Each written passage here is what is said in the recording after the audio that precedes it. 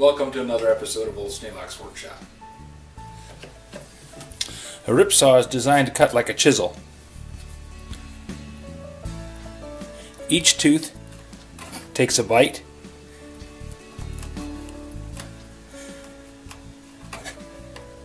and cuts across the end grain like so.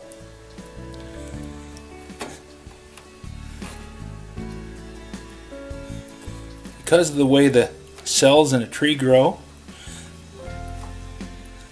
I'm slicing across the end of all of those tubes,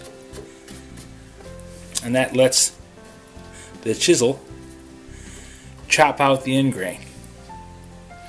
Now a rip saw can cut, but it has one problem. Since it doesn't have any way to score as it cuts, it tears.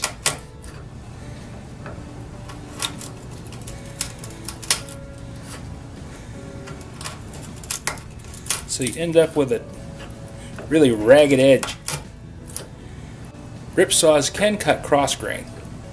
They do separate the grain and break it apart and make the board into two pieces. But like this chisel, the cut's not very smooth.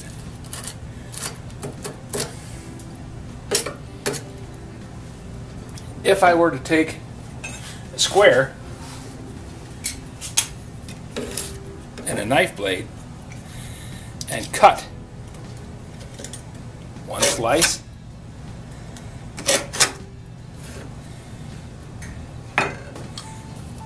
and another cut just the width of the chisel blade,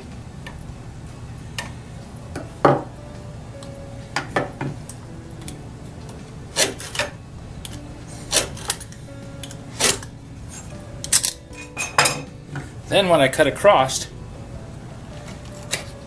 the chisel can pop out that chunk.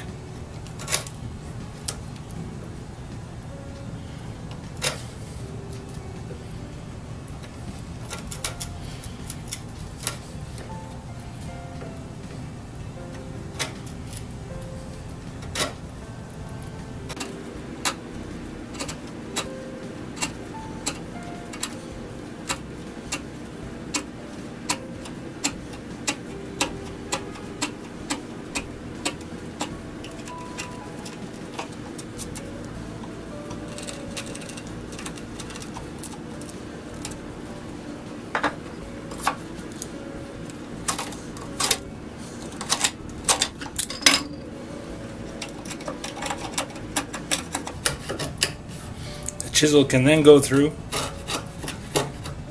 and clean out the wood in between,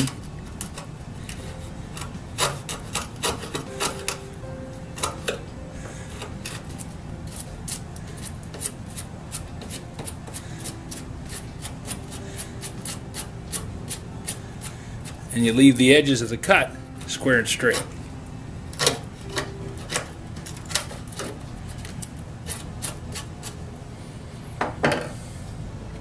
So, when I'm sharpening this big crosscut saw, I'm going to sharpen the pointed crosscut teeth to scribe the lines, and the rip saw teeth are going to go through and clean out the groove in between them. Old Sneelock here again.